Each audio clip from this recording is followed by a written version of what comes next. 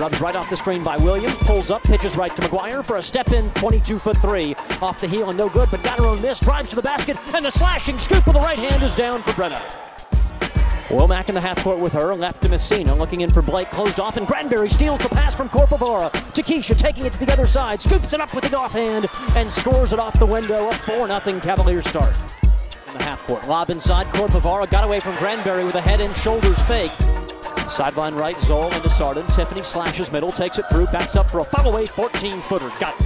5. Littles comes to establish the pick, and Brenna rubs right. Now ducks all the way down the lane, sweeps in with a right-hander, Brenna McGuire. Rebound, inbounds pass to Littles, follow-away 7-footer right down the well.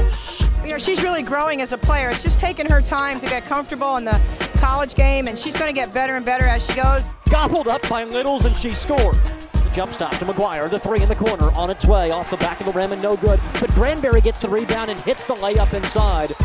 Skip pass in the corner, Corpavora steps in for a long 2, good. Keisha snaps it inside and throws it away. Tried to throw it down to Williams, but it's tipped out to Sardin. Tiffany backs up and banks it good off the square from 8 feet away.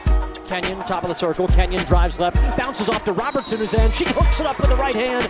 Abby played great in the first half, and you know, it's hard to sit there and be cold and then come off the bench, but I thought she gave us a lift and played with a lot of energy, and you know, she'll be seeing a lot more minutes in the future. Inbounds pass into Denisha Kenyon, who starts the second half for the Cavaliers. Kenyon forces up the 3 and banks it good with 1 on the shot clock. Zoll, who catches left baseline. Charnay in the corner, whips it back door to Williams. Williams with the up and under fake, reverses it up and good off the glass with a foul.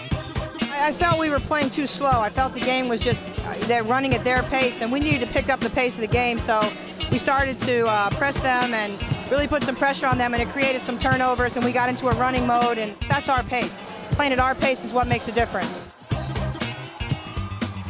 Monique Blake outside right with 7 to shoot, begins the drive on Sardin, tipped away and stolen by Zoll. Charnay looks for numbers, 1-on-1 against Brown, sweeps in with a right hand layup and banks it good off the window. Virginia leads by 15.